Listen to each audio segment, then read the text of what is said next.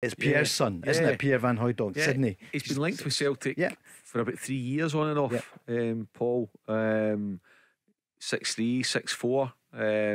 Obviously Lewis will know all about him. He'll be a teammate of Lewis's over there, but it seems to be that he's a bit frustrated, a lack of game time, certainly not starting many games, and considering that there's no doubt Celtic's in the market for a striker, so could that be one that's permanent? Could it be, might suit all parties, a loan deal in January with a view to making it permanent?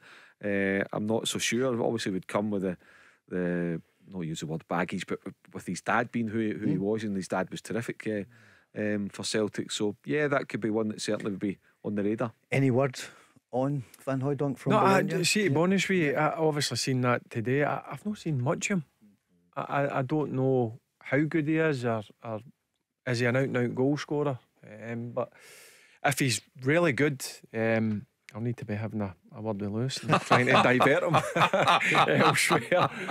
His dad was some player, wasn't he? He was. I never played against him when he was at Celtic. I played against him when he went back to Feyenoord. Of course, yeah.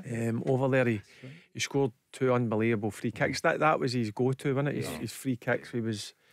It's always funny, and there was a young Van Pitt and him and Van Persie always used to fight about who was getting it, and I don't think it was any love lost even nowadays. But see for I mean, he's a big boy.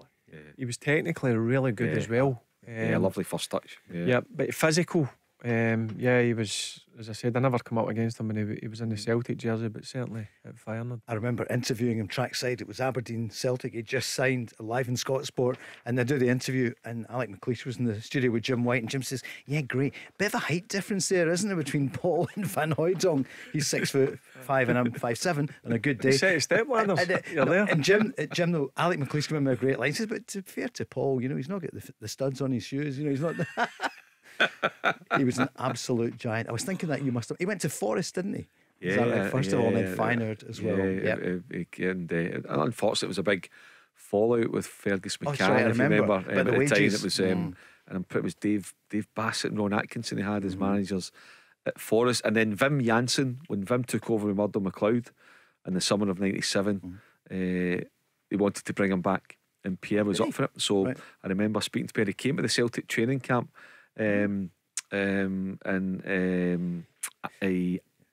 Was a place called down at the bottom of the tanks, Paul, Arnhem, down in Arnhem, and he came, and Pierre was up for it, and I remember him, he told me, "I'm up for it, I want to come back.